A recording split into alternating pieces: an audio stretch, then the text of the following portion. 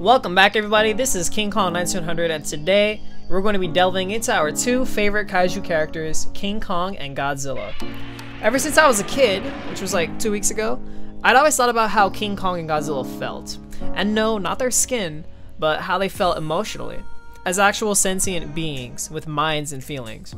I'm sure we've all thought about this, but once you really do think about their feelings, like heck, even placing yourselves into their shoes, you start to realize that these two monstrous beings are quite tragic.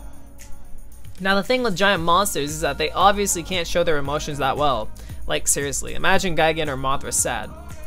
Whether it's due to technical limitations like suitmation, or monsters having quite odd physiology not meant for showing human-like characteristics and expressions overall, this could very well quite hinder the emotional attachment the audiences have to the kaiju characters.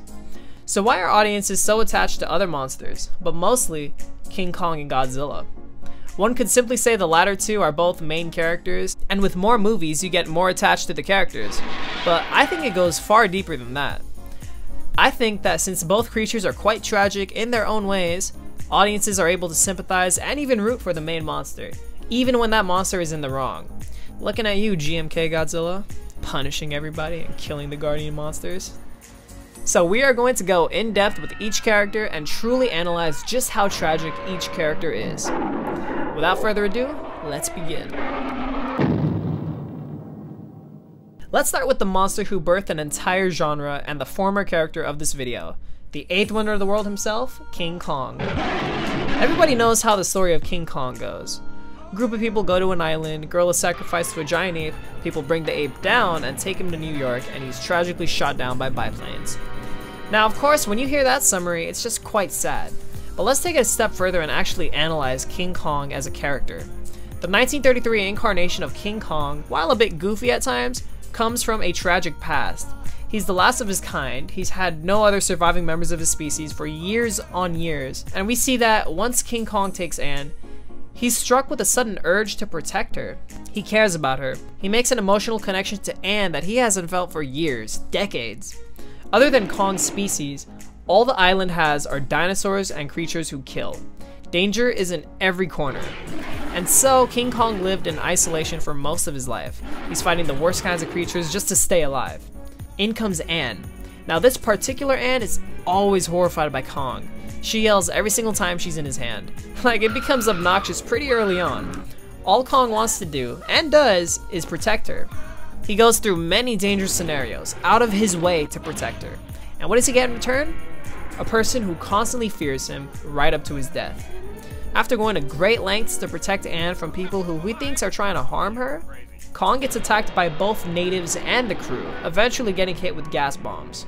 So in addition to truly having nobody in his life ever since losing all members of his species, his family, he gets taken away from the only home he has ever known, brought to a new world in which literally everybody fears him, and he's shot to his death on top of the one place he thought he was safe. It's pretty sad. That's just the tragedy of King Kong. Now most films that stick with the classic story tend to stray close to this theme, but they're each so different in their own ways. But the first King Kong that we all know and love has one of the saddest lives in nearly all of cinema. 21 years later, in 1954, comes another giant monster, inspired by the very first one and absolutely just revolutionized the genre. The monster in question is none other than Godzilla.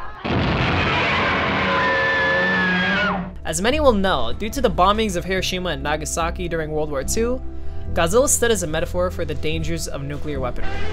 Godzilla was first a prehistoric reptile. Once an American hydrogen bomb was detonated at Bikini Atoll, Godzilla becomes heavily mutated. He develops these scales reminiscent of keloid scars, his back plates grow, but most importantly, Godzilla himself grows to 50 meters in height. With King Kong being the last of his kind, Godzilla is easily the first of his. Not only did the H-bomb destroy Godzilla's home, but as Dr. Yamane proposes in the film, it killed his entire family while severely burning and mutating Godzilla himself. So this Godzilla is living in constant pain, whether it's physical pain due to his mutations or emotional pain from the loss of his entire family and kind in a blink of an eye. Godzilla is always in pain. And we truly get to see Godzilla express this eternal anger.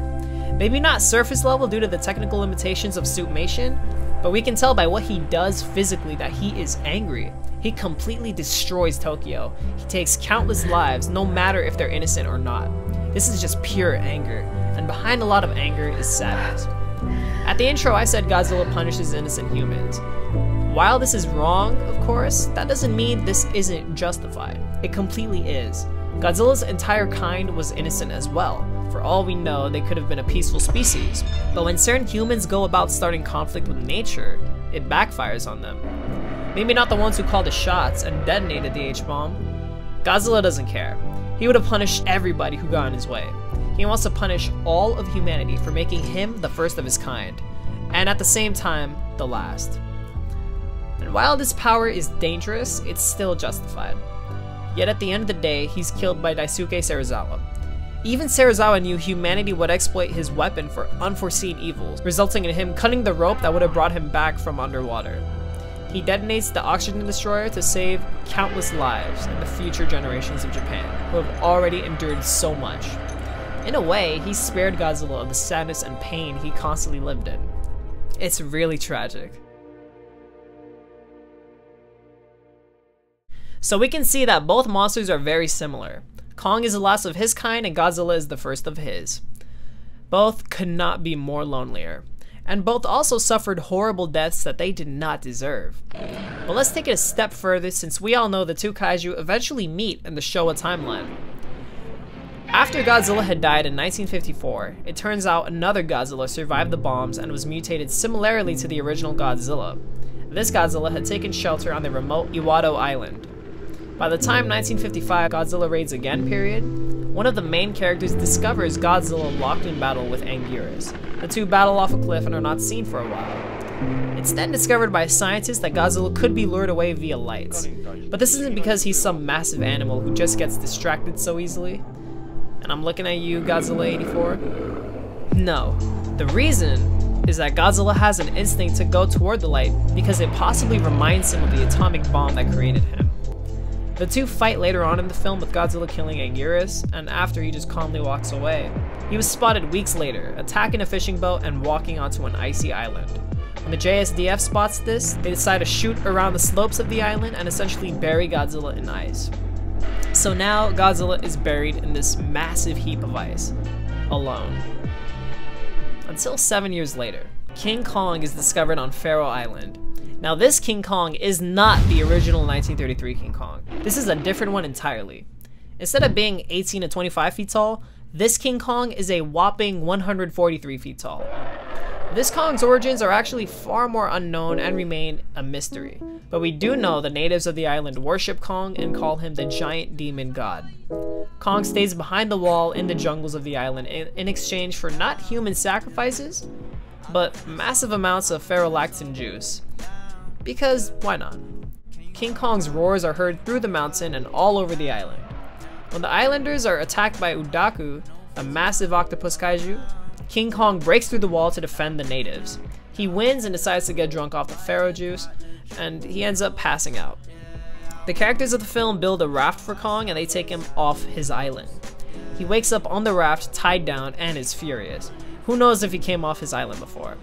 Some think he may not even know how to swim, which we all know is not true. Kong has always been a perfectly fine swimmer. Anyways, the greedy characters try to exploit Kong for money, and after a bit of a scrap, they end up shooting the explosives set on the raft. Kong is nowhere to be seen. Just kidding, he rises out of the water perfectly fine and unscathed. Kong roars in fury and makes his way to Japan. Now before we continue with Kong, we should acknowledge that Godzilla's iceberg he's been trapped in has since broke away off the sea and thawing, until a submarine crashed into it and broke Godzilla free. The anger and rage Godzilla now holds is monstrous. He instantly makes his way to a naval base and completely annihilates everybody and everything there. Kong and Godzilla end up meeting and attacking each other. Kong throws some boulders, but Godzilla literally has the high ground, so he just fires his atomic breath at Kong, who ends up walking away in confusion of what just happened. Later on during nighttime, Kong runs around Tokyo and ends up attacking a train. But he notices a woman named Fumiko on the train. He takes an interest to her. He grabs her and drops the train, going on a very nice little evening stroll with her screaming frantically in his hand. Yeah, just another Friday. Now, even though we don't get a lot of this King Kong's origins, the fact that we don't get glimpses or words of other Kongs being on Pharaoh Island, as well as how this Kong seems to connect with Fumiko, suggests that this Kong may be the last of his kind. It could be a stretch, sure, but I don't see why King Kong would connect with Fumiko unless he honestly hasn't connected with any other being emotionally for God knows how long. Decades, possibly. There is also the idea that it very well may be instinctive, considering drafts of the sequel film have King Kong care for a baby, like literally instinctively protecting this kid and following his gut to track him down when the kid gets taken away from him. Alright, too far ahead. Let's back it up for a sec. So now we know Kong has Fumiko. He climbs up the National Diet Building and just sort of stands there. The characters fire off this Soma berry juice and start singing the song the natives would sing to Kong. And whether Kong was thinking about how much he misses the natives or if he's worried about their safety, it's all up to interpretation. But Kong eventually knocks out completely drunk and lets go of the only being he has connected with emotionally for a very long time. He's then captured yet again. So while Kong was rampaging in Tokyo, Godzilla was just walking around. He ended up getting trapped by the JSDF for a couple seconds before escaping it unfazed. He's later struck by 1 million volts of electricity, causing him to turn around completely and just climb Mount Fuji. And when Kong is captured, he's taken there to fight Godzilla unwillingly. The two scrap and Kong ends up winning the battle, then going home to his island to live in peace. While these interpretations of the characters are not as tragic as their original counterparts, they do share a bit of that tragedy. As we all know, Godzilla is the last and first of his kind who still gets attacked constantly. He also ends up trapped in that iceberg for 7 years, and yet again, he gets attacked. King Kong has a high chance of being the last of his kind, possibly sharing no emotional connection with anything for decades and feared by people who he would protect. He was also taken away from his home, blown up, and exploited to fight Godzilla for money, publicity, and to save lives. Whatever it was, he was against his will most of the film. But things wrap up nicely for this Kong as he still has a happy ending. Godzilla, on the other hand, has a whole other emotional roller coaster he goes on for years. Godzilla is seen as a constant villain throughout the next 2 films. He wakes up from a supposed coma King Kong may have sent him into, and he attacks Japan yet again, this time the city of Nagoya.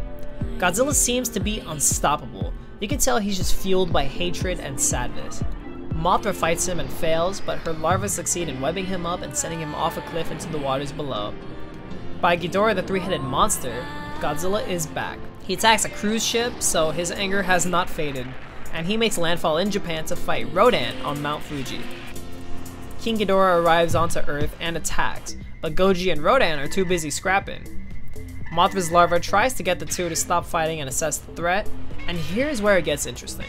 We actually see these monsters communicating with each other. We get to literally see, from Godzilla's point of view, why he is eternally angry. Now the dialogue goes as follows.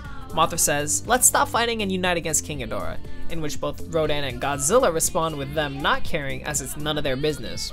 Godzilla then goes on to say that he has no reason to help humans. Humans always make trouble. And Rodan agrees. Mothra tells him not to fight anymore, it's no use. Godzilla and Rodan both want an apology. They then proceed to nearly fight again before Mothra snaps them to their senses. So we cut away for a bit, you know, humans running away, Ghidorah taking countless lives, the usual. And Mothra tells the two that Earth doesn't only belong to the humans, it's theirs as well, so they should defend it. It seems like they're almost convinced, but ultimately they're both already too hurt by what humans have done. Mothra goes to fight Ghidorah alone, and the two kaiju end up deciding to fight Ghidorah for Mothra and for the Earth. They succeed in defeating Ghidorah. Shameless plug, if you want to see what would happen if they didn't succeed in defeating Ghidorah, check out this video on my channel. And the Earth is saved! From then on, Godzilla eases his way into becoming a hero and defender of humans. So the second generation Showa Godzilla, while definitely rooted in sadness similar to the original, ends up becoming a full-fledged hero. The Heisei version is also a second generation Godzilla, seeing as the first 1954 one is canon, while everything else after during the Showa timeline is not. So this second Godzilla was originally a Godzillasaurus that was mutated by the radiation of nuclear energy. In Godzilla vs. King Ghidorah, aliens basically go into the past and alter the timeline by taking this Godzilla off the island into the Bering Sea, where they thought it would die from injuries it sustained in battle. As it turns out, A nuclear submarine crashes into the Bering Sea and mutates Godzilla. This Godzilla is mostly villainous throughout the series, but he does end up finding an egg of a Godzillasaurus on Adona Island. Godzilla wants to raise it as his own. This could be because Godzilla has nobody in his life. It's very lonely, and Godzilla has the chance to finally connect with a being that's his species. Godzilla constantly fights threats to protect the younger Godzilla as it grows from a baby Godzilla to little Godzilla to Godzilla Jr.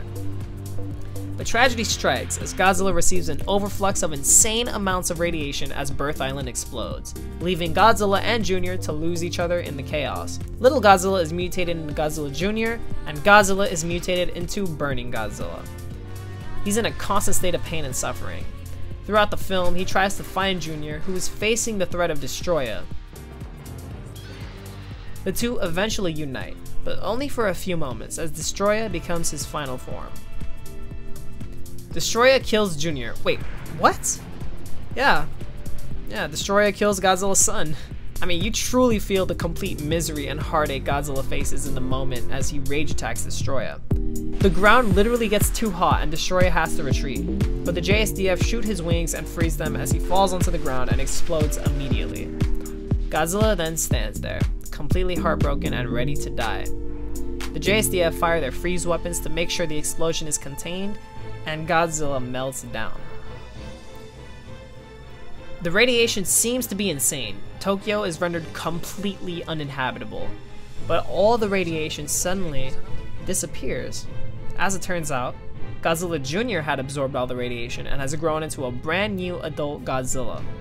While the first Godzilla is definitely tragic and died in a horrible way, his legacy carried on with Jr. becoming the new Godzilla.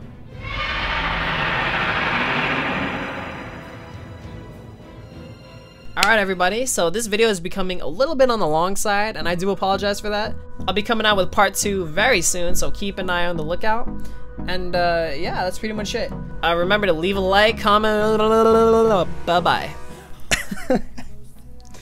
Oh my god.